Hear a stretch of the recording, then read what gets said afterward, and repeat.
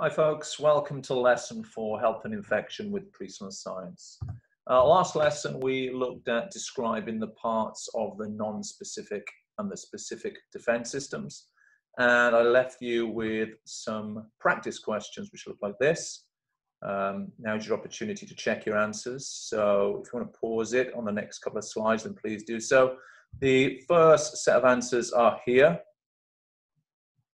And the second set of answers are here. Okay, today's lessons follows the normal routine. If you haven't got the little bits and pieces you need, now's your chance to pause the video and go and get them. Otherwise, let's start with our retrieval practice. This is B1, Health and Infection. Pause and retrieve. And these are the answers to the questions. So if you need to pause and just check through or revise some of those, then do so now. This is also B1 Health and Infection. So if you'd like to pause and retrieve. And the answers to the questions or the tables here. So if you'd like to pause and revise any of this, then do so. And the final set of questions, which is also B1 Health and Infection, is here. This is what we did last lesson. And all I'm looking for you to do is draw the picture that we drew for each of those keywords last lesson. So if you can pause and retrieve now. And the pictures are actually here. Now we're going to use this code today. So make sure if you don't necessarily have to revise it, but make sure you just get those pictures firm in your head now as we go through them. So today's lesson is really about putting together the full story about how white blood cells fight disease. You're going to need a few documents again, something which looks a little bit like this, attached to Show My Homework. If you don't, again, if you can't print from Show My Homework, then copy things down onto lined paper. And then we'll use, this is good, our practice questions for today. And this is going to be an extended writing question, which we're going to have a go at today. So if you need to pause now and go and get that stuff, or even write it down somewhere, then now's a good chance to do it. I'm going to switch this over to our camera, which I've just done. And I'm also going to get rid of me, so I don't distract you. So we're looking at how white blood cells fight disease, and there's three main ways which white blood cells fight disease, and we're going to talk them through on this piece of paper. So in the top box, I'm going to draw a picture. If you could do the same. As I draw the picture, I suspect if you've done your recall properly, you've done the activities properly, you could identify what that is. That is our white blood cell. So I'll put it right at the top because it can do one of three things. The first thing it can do, if it encounters a pathogen, which I'm going to draw in this box, so let's put the pathogen here. It's pathogen and the antigens on the surface. The first thing it can do is this process, which I'm hoping lots of you could tell me what that process is. That process is called phagocytosis. And phagocytosis starts, it's got little steps in there, but the first step is here. What we call this is engulfing. Engulfing simply means wrapping around. The white blood cell is wrapping around or beginning to wrap around the pathogen. So we'll write here, white blood cell engulfs pathogen. So I'll pop that into box 2. I'm going to move down to box 3 now. Now the next thing which happens is this. So if you just watch carefully, I made it a little bit smaller, the pathogen doesn't really get smaller. I'm going to do this.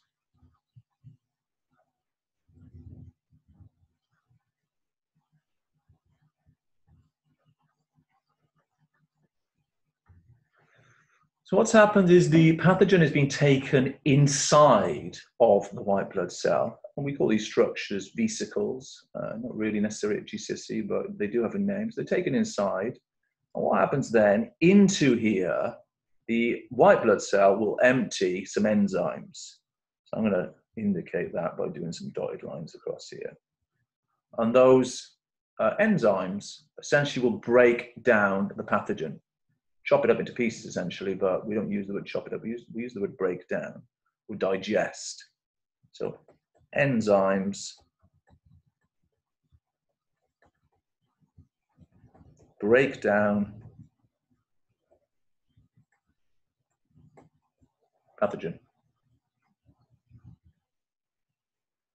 Okay, to box 4. Then what happens is this.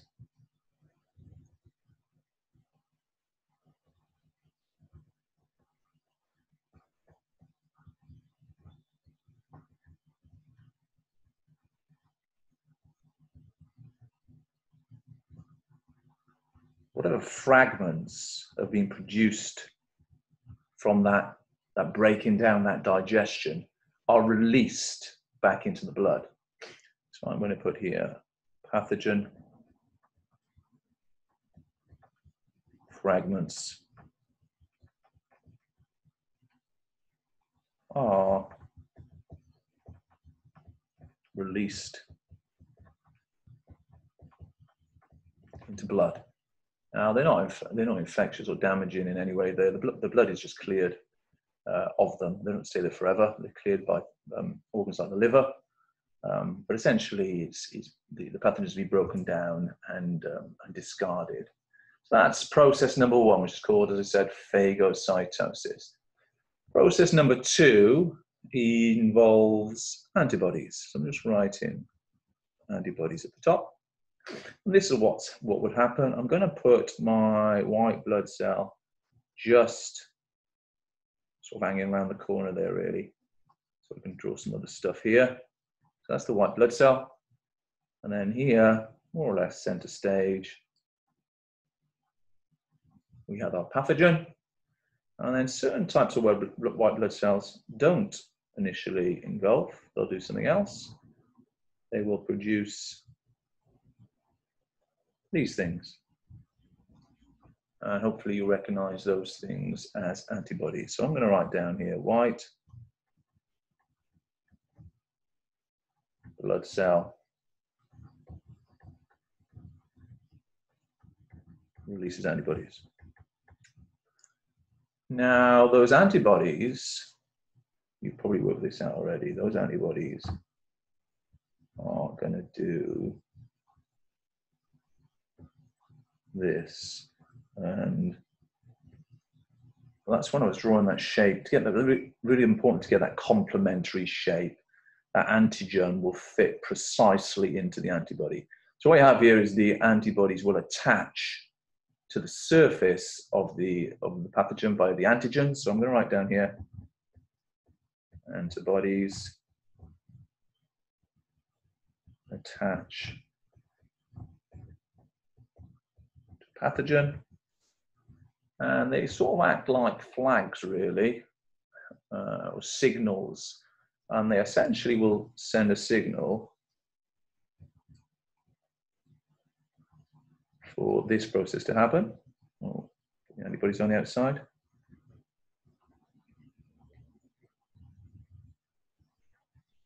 Which, again, hopefully you'll recognize, is the process of phagocytosis. So white blood cell engulfs, white blood cell engulfs the pathogen, and it gets broken, the pathogen gets broken down, and the fragments are released, etc. So that process will continue. So that's 2 ways. The final way is, or the final way that white blood cells will respond to pathogens is by the release of antitoxins. So if you remember rightly, here might be a toxin from a pathogen, And over here again, I'm going to do my white blood cell just in the corner. And then I guess lots of you will know the picture I used for an antitoxin here. So white blood cells